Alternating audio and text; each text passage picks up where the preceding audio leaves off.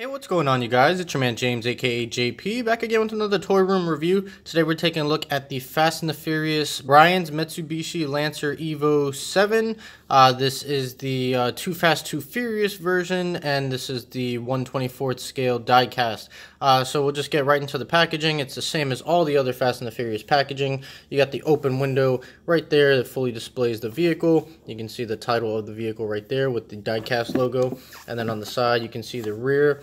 And then coming to the back, you can see all the other vehicles from this particular series, which I've already taken a look and reviewed. The Skyline, the RX-7, Suzuki's S2000, the Supra, and the Charger. Yeah, that's everything that's here that I've done, but I've done a lot more, so be sure to check out my playlist. It'll be at the end of the video, so you can just click on it. So that's pretty much it for the packaging. Let's go ahead and get this out of the packaging and take a closer detailed look at it. Alright, you guys, and here is the Evo out of the packaging. So we'll go ahead and get right into it. Just right off the bat, you can tell just by the design of this car that this movie definitely did take place in the early 2000s.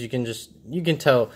So let's go ahead and just get right into it. So you got the nice body kit right there, which is the first giveaway of that whole mid-2000s, early 2000s movement. But it does look very nice. You can see the decal right there, which you're going to see a lot of that throughout. You got these clear headlights with these silver pieces for like the side blinkers right there.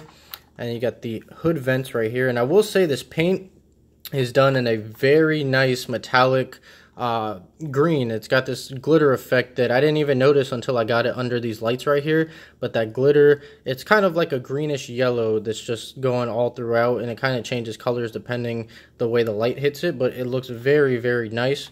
Then coming to the side here, you got these big chrome wheels. You can see all the lights reflecting off of that. And then you got the decal that starts from the front fender and goes all the way through the side, which looks really cool.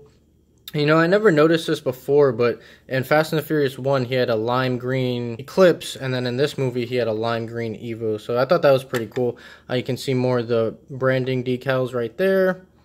And then you got the windows open on this door, and we'll take a look inside in a second. These rear doors are fixed. They do not open. They're just there for show. But this might be the first car that we've got that actually has a back seat, or at least has rear doors. So that's interesting. You see the gas flap right there sculpted in. And then coming to the rear right here, more of that branding all throughout. But you can see the Mitsubishi logo and the Evolution 7 and the Lancer. So all that looks really cool. Looks very detailed for how small it is. And you got, again, those mid-early 2000s tail lights right here. That whole clear look. I never was a fan of that, but you have that. And then you have this big chrome muffler exhaust right here. And mine does have some chipping right there on the bottom. You can't really tell. It's not that big of a deal. One thing I did forget to mention with the wheels, you can see the red brakes right there, and then you got the discs right there, which are big fat discs. It's kind of hard to see. There you go. Nice racing brake discs. And then this side is exactly the same. And of course you have this big spoiler right here. Now this whole car is die-cast, but the spoiler is plastic. And I'm taking it out of the package. I actually thought I broke it because you can take it off. I don't know if it's meant to be taken off, but let's see if I can do it again, because I did unclip it. There you go. So it's got these two tabs right here that connect over here. So you can take it off if you wanted to, if you're not a fan of the wing. But you will have, obviously, these pieces sticking out, which I'm sure you could just snap off and break if you wanted to get the Evo without the wing look going on. So you get that option, and it just clips right back here. So you clip it at the bottom and then slide it to the top. It slides in place, and it is good to go. So I did thought that I broke it at first, so I was a little scared with that. But the rest of the car is die-cast. The mirrors are the soft, like, rubber gummy material, but all the mirrors are on these cars. So now we'll take a look at inside the hood. We can pry that open. There we go. So you got the whole engine bay right here, and it's just done in all chrome. But you can see you got the intake and the turbo and everything like that. Just sucks that it's all chrome with no color detail. I forgot how it looked in the movie, but I'm pretty sure it wasn't all chrome like this, but you do have that right there.